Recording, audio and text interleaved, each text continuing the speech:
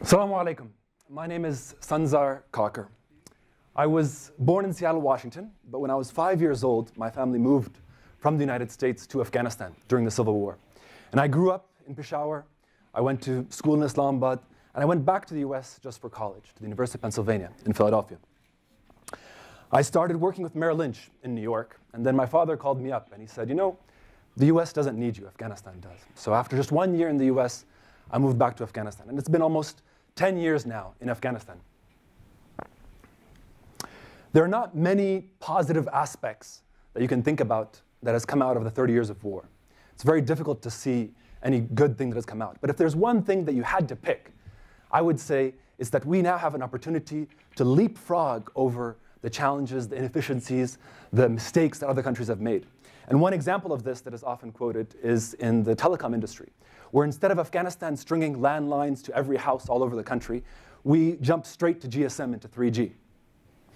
Now we have another opportunity to leapfrog over the financial crises, the recession, the depression, all the different problems that different countries have faced in the financial sector, and learn from that to build Afghanistan as the world's first Sharia-compliant model multi-asset exchange. So why do we need an exchange in Afghanistan? And why do we need it now? There's a gap in Afghanistan. On one hand, you have money, and you have people with money. On the other hand, you have people that need money, or businesses that need money. You have investments that need capital in Afghanistan to grow. And so many of us know this. Businesses need money to grow. If you have a bottling factory, you need money to buy more machinery to build a second line so that you can produce more. Then when you can produce more, you'd be able to access other provinces in Afghanistan. You'd be able to even export to international provinces or countries in the world. It's also, you need money to provide an exit for existing investors. Maybe you have a business that you have an investor that's part of your business, and that investor might want to take some of his money out to go and invest it in something else. But there might not be an opportunity or a mechanism for an exit for that particular investor. He might not have an opportunity to find an Afghan that's willing to pay that much more for his particular shares in that particular company. And once you have that capital, he can go invest in new businesses. And you can explore future opportunities that are very capital intensive. Some of the opportunities in Afghanistan that were discussed about mining are extremely capital intensive. You need tens of millions, if not hundreds of millions of dollars for some of the very basic mining projects. And how are you going to raise all this capital? It's a very difficult problem to a country like Afghanistan. And then lastly, of course, our government. Our government treasury is at its bottom right now, but we need money in order to fix the Salang Tunnel, in order to build the railroad to China, to do all these government investment projects. So all these things need money. On the other hand, there is money in Afghanistan, right? There are many Afghans that have money under their mattresses, at home, in banks. They're saving for a rainy day. Afghanistan has some of the highest savings rate because it's a cash economy. You have to buy your car. You have to buy your house. You have to save for a medical emergency. So there's a lot of savings. There's money that's stagnant in the economy.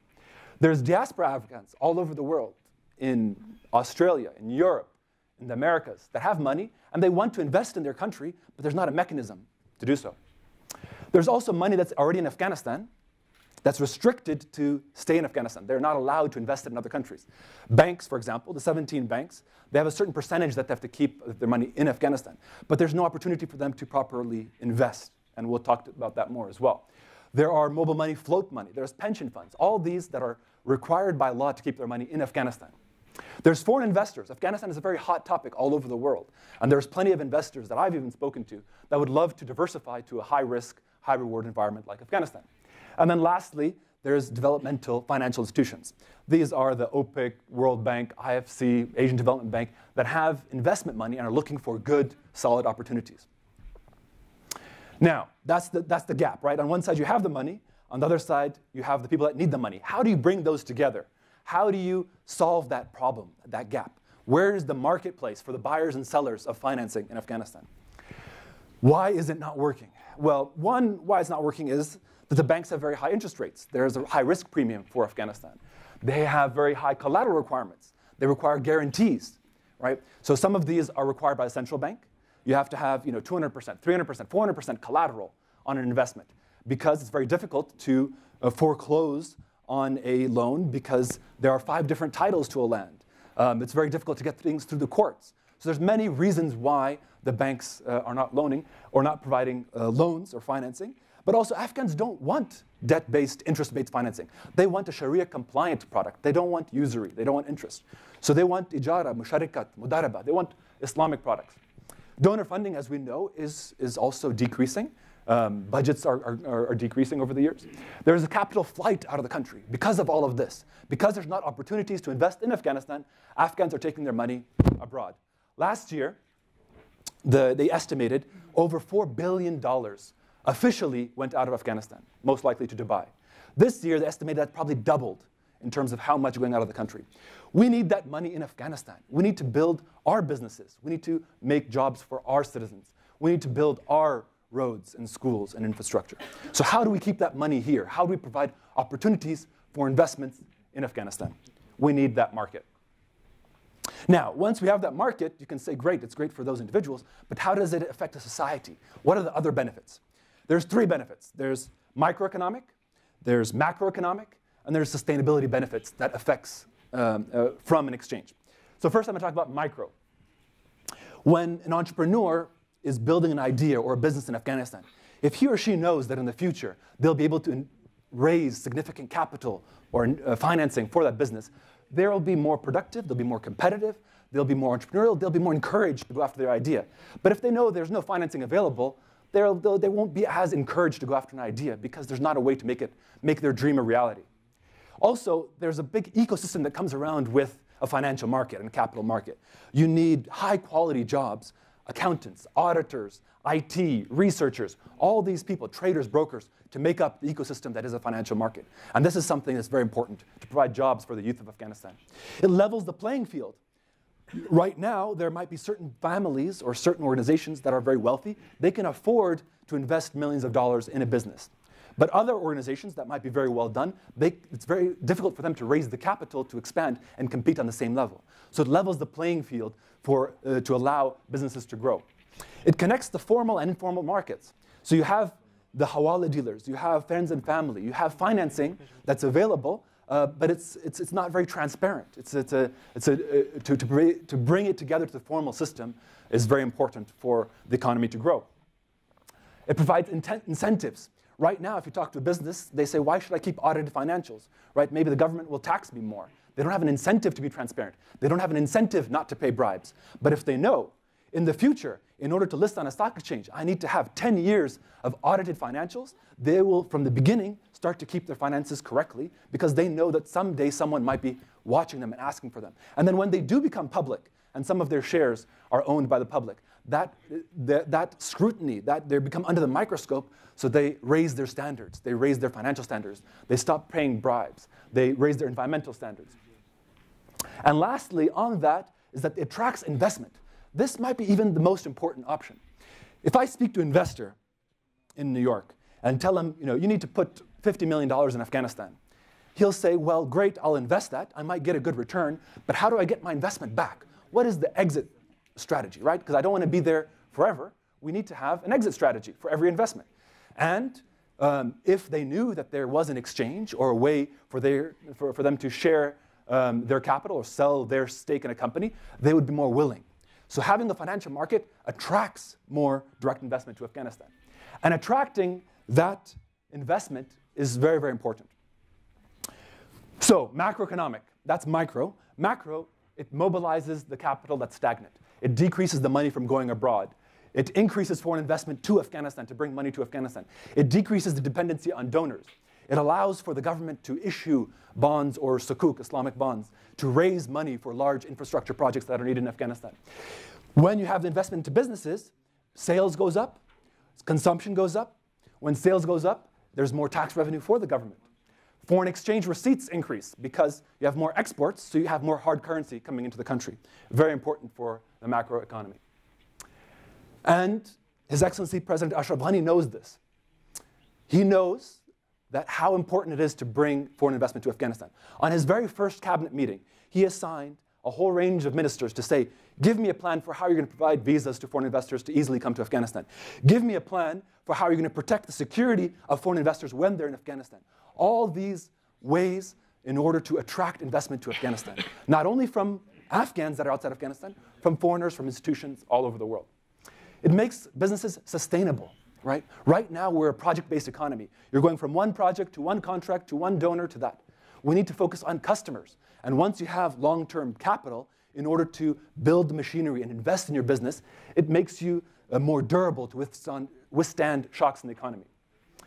Socially, every additional job that comes up has a multiplier effect from the friends and family all the way through the economy. Environmental sustainability, very important to bring transparency to businesses. All right, so that's all wonderful, flowers, very nice, but there are challenges, of course, in any organization, in any initiative in Afghanistan. One of the first and most important challenges is perception. As Mariam Jan mentioned, people don't think of a stock exchange or a financial market when it comes to Afghanistan. They think it's too risky. They think of war, right? And even Afghans themselves, when you talk to them about an exchange or having financial markets, they don't necessarily have the right attitude. And I'd like to share a story that I heard on TED Talks. It's one of my favorite stories. And it shows how important attitude is. And it's about the London Shoe Company. The London Shoe Company was a company about 100 years ago. And they wanted to expand the manufacturing of their shoes to Africa. So they sent 2 sales agents to Africa. They sent one sales agent, and he came back and he said, oh, you know, Africa, nobody wears shoes there. Everyone is barefoot. We can't sell any shoes. Forget about it. The next sales agent, he came back and he said, do you know what? Nobody wears shoes yet. We can sell to everybody. The market is wide open, right? The same situation, but the attitude is completely different. In Afghanistan, yes, we have no regulations for a stock market, but that gives us the opportunity to bring the best regulations, to learn from the lessons learned, and make our financial market the best in the world. Then they give us other excuses. Well, you know, in Afghanistan, it's very difficult to explain to people in villages about, you know, how a stock market works. And I tell them, it's very simple. It's buying and selling, right? And Afghans are some of the fastest learners in the world. And I'll give you an example. If you go to any embassy in Kabul, if you go to the Russian embassy, the Chinese embassy, the Saudi embassy, there's Afghans there that fluently speak Chinese, Arabic, Russian, without any problem. But they've never left Afghanistan. They learn languages very, very quickly. On the other hand, you have internationals that have been in Afghanistan for 15 years, and they don't speak Dari or Pashto. Right? Afghans anywhere in the world can learn faster than you can imagine. They say, well, you know, businesses are not very transparent. Well, if you give them an incentive to be transparent, if you tell them once they have a stock exchange in the future, there'll be a way to raise capital, that provides incentives in order to become transparent, right? It's a chicken and the egg. You need regulations. You need to start somewhere, right? It's a 10-year project. Let's start with the first regulations, which, alhamdulillah, have already been passed. People say, well, there aren't businesses that would be able to meet international standards. We're standing in the Bayat Media Center right now, right? Wonderful company. They need capital to expand.